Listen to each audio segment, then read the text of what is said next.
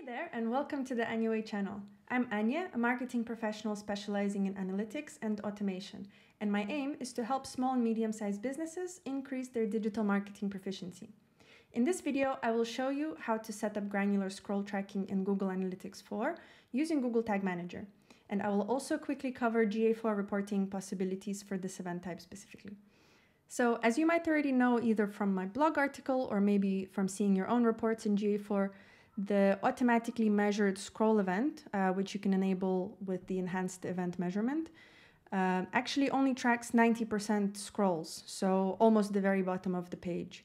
And you can see this if you go to the scroll event report, which is in the events under engagement, and you scroll all the way down and you'll see this card here, which is percent scrolled. This is the only event parameter that is carried along with the scroll event specifically. And we see here that the only value we have is 90. So the only scroll depth threshold that it tracks is 90%. So obviously some people might not be used to this, as in Universal Analytics, you might have had 25, 50, 75, 90% as well set up. So as you can see, I've also not set this up for my own website. So if you'd like to learn how to track more granular scroll depth, then you can follow along with this tutorial. Okay, so we need to start in Google Tag Manager, and the first thing that I want you to do is check whether you have the trigger already. So you might have Universal Analytics set up with some events, and you might already have this trigger of scroll depth that you need. In this case, you can just use the trigger with the tag for the GA4 event, and you don't need to do the first few steps.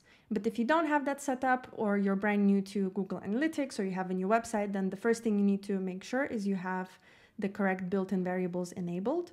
So we need to go to the variables tab, then to configure. I have all of them enabled, but for this exercise, we only need the scroll depth threshold, actually, not even all three of them. So make sure you have enabled this one. Then the next thing to do is to create the trigger. So we're gonna make a scroll depth trigger for vertical scroll depths. As you can see, it gives you some suggestions. I'm not gonna do 10, but I will do the rest. So 25, 50, 75, and also 90. And the built-in events, the built-in event already does 90%, but we actually are gonna turn that one off. So we need to replace the 90% as well. And you have some options to trigger it on specific pages or exclude some pages. I will cover this as a use case in a second. So name this appropriately, 25, 50, 75, 90%. Okay, so now you have the trigger that people who would be using Universal Analytics before would already have this, and now we've created it. So we need to make a tag now. We're looking for a GA4 event tag. I'm gonna add my GA4 configuration. I have it set up already, but if you haven't set yours up yet, I will have a video very soon, but there's a lot of documentation online as well. We're gonna call this event scroll, so we're actually gonna match it to the way that it is on GA4. And the parameter name is this percent scrolled, so we're also gonna send the same parameter name. The value will be that variable that we activated called scroll depth threshold. And the trigger is, of course, this new scroll depth trigger that we've created. Name your tags appropriately and save. Okay, so now we can preview it and see if everything is triggering properly, and check the debug in Google Analytics as well.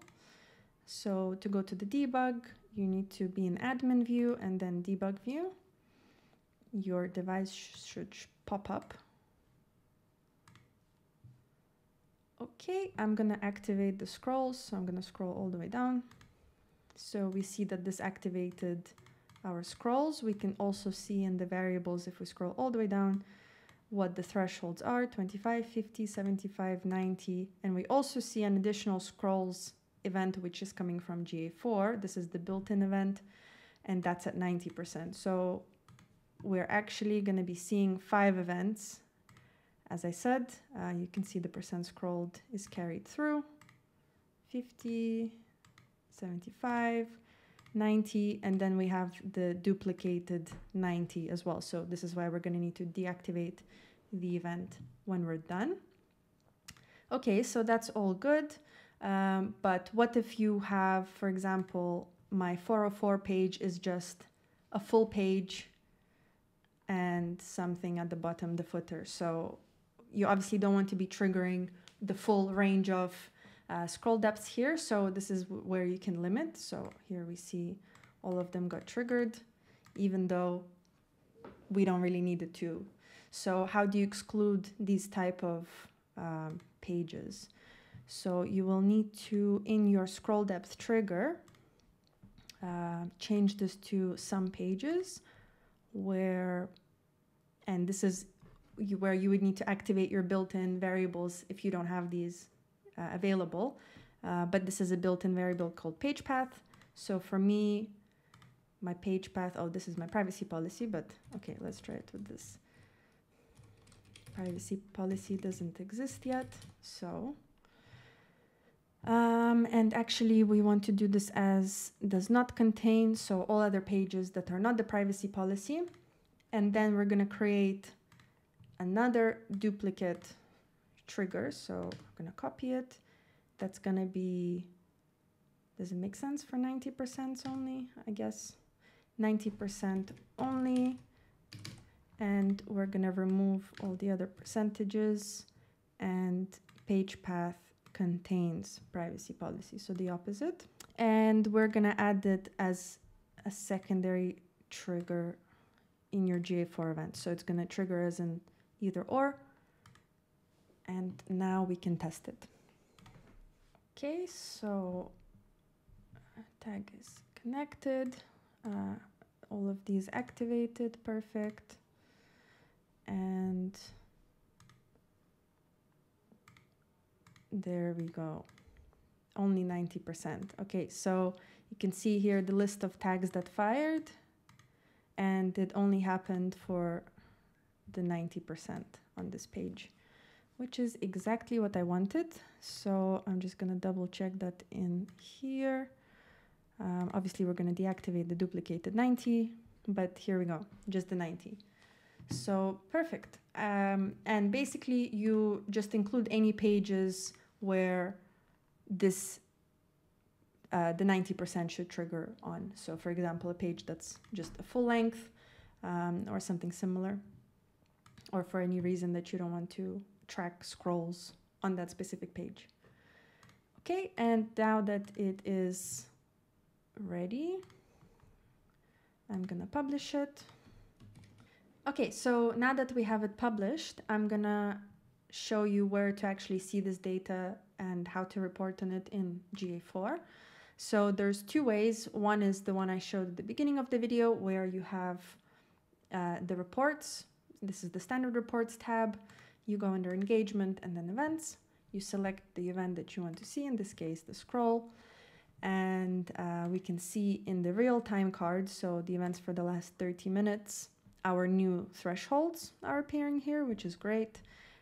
This card will not populate because it's just taking the data from until yesterday. So it's gonna start populating tomorrow, and you will see this card showing the event counts and the total users. But what if you want to go a bit further and you want to see a breakdown per page? So you want to see how far and how frequently people scroll down for each page, for each breakdown. So with the standard reports, that's not possible. You can create your own customized reports in these folders, which I will go through in another video. But for the exploration report, I'm actually going to switch to a client account because I don't have the data to show the breakdowns and how to pull them into the report. Okay, so here I have my client's account, and I'm going to have a separate video about how to do the exploration reports in more detail.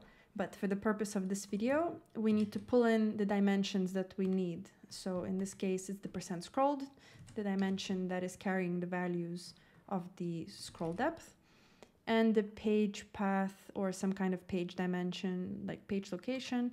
I'm going to choose page path for the purpose of this. And basically we just drag the page path to the rows, the percent scroll to the columns so we can have the breakdown. It's really like a pivot table. Let's have the event count. And we also need to filter the event name to the scroll. Okay.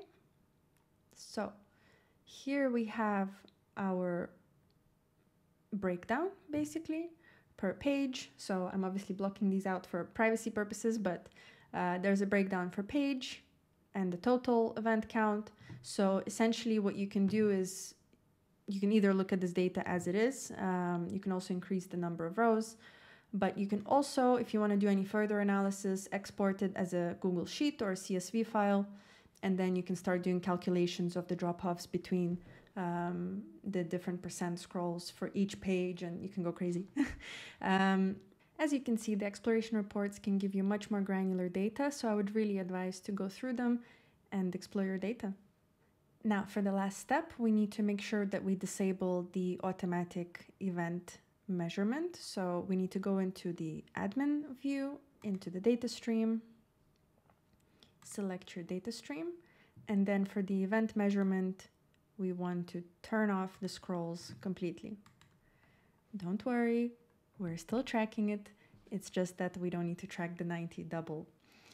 If you don't want to turn it off, then you can just name your Google Tag Manager event something other than scrolls. So you can name it a different name so you can actually see a difference between them. But it's not really needed, so I would advise to turn it off. And that brings us to the end of the walkthrough. So I hope that you now feel confident to set up the granular scroll tracking on your GA4 account using Google Tag Manager. And if you found this video helpful, then please like it and share it so that other people can also find it. Don't forget to subscribe for more marketing and analytics tips and walkthroughs. And of course, if you have any questions, feel free to leave them in the comments or contact me directly on anyaway.com. I'd always be happy to help. Thanks for watching and see you in the next video.